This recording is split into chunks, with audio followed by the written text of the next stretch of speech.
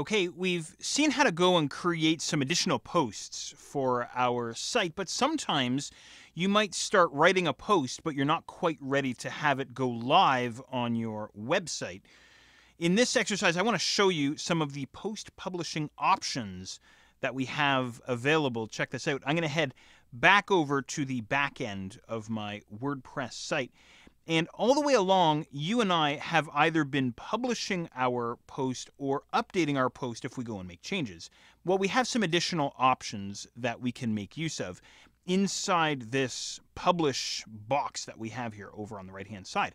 So starting at the top here, right off the bat, we have status.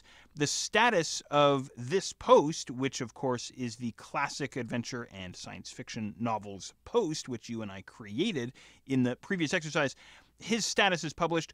I can click on edit, and that will allow me to go and change the published state, if you will, of the post. For instance, maybe this post needs to be reviewed by someone else before it can go live on the website. Or perhaps I'm still in the process of writing the post and formatting it and adding content in and so on, and I want to save it as a draft. Okay, so let me show you what draft looks like. I'm going to go ahead and choose draft, and I'll go ahead and click on OK. And that will change the status to draft. I'm going to go ahead and click on update now to lock in that publish change.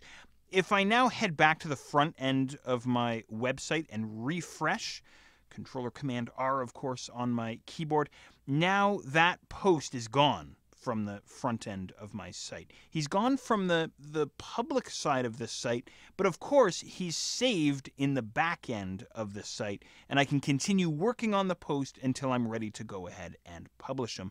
Notice that the update icon has now changed to a publish icon. Okay? Now, notice too that I have save drafts, so if I go and create new posts, I can go ahead and save them as drafts all the way along. And even though the post is indeed saved as a draft, I can still preview it to get an idea of what it might look like on the live or public side of the site. Okay, so there you go. Some interesting publishing options. Now we have some additional options I want to throw at you really quickly here. I'm going to go ahead and publish.